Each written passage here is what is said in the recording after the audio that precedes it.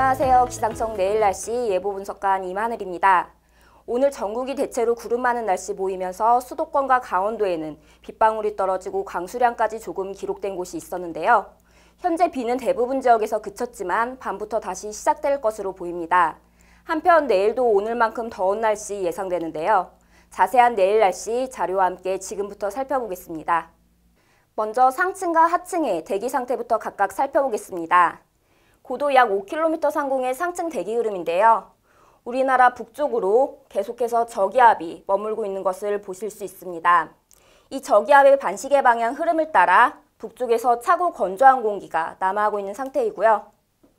대기 하층에서는 고기압의 시계 방향 흐름을 따라 남쪽에서 따뜻한 바람이 불어들고 있는데요. 이렇게 상층과 하층에 성질이 다른 두 공기가 서해상에서 만나 비구름대가 발달했습니다.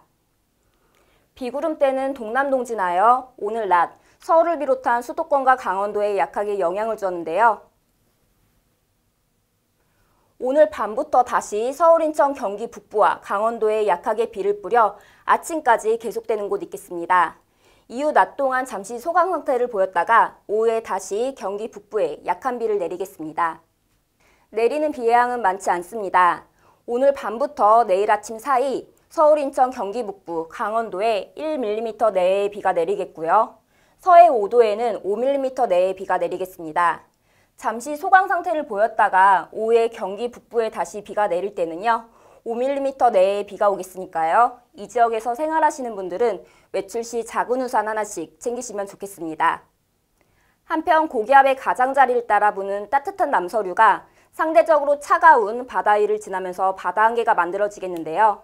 이 바다 안개로 인하여 내일 서해상과 남해상의 시정이 좋지 않겠습니다. 바다 안개는 바람을 타고 충남 서해안과 전라 서해안으로도 밀려오겠는데요.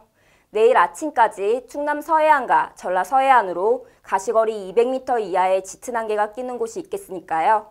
육상과 해상 교통 안전에 유의하시기 바라겠습니다. 다음으로 기온입니다.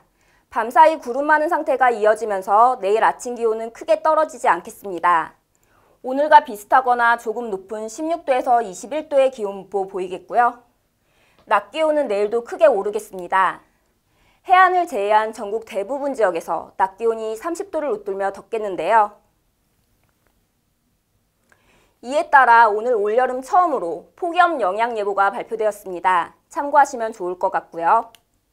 이 더위는 모레까지 대체로 맑은 날씨가 이어지고 햇볕에 의해 기온이 더욱 오르면서 충청권 남부와 남부 내륙을 중심으로 계속되며 낮 체감 기온이 31도 이상까지 오르겠으니까요.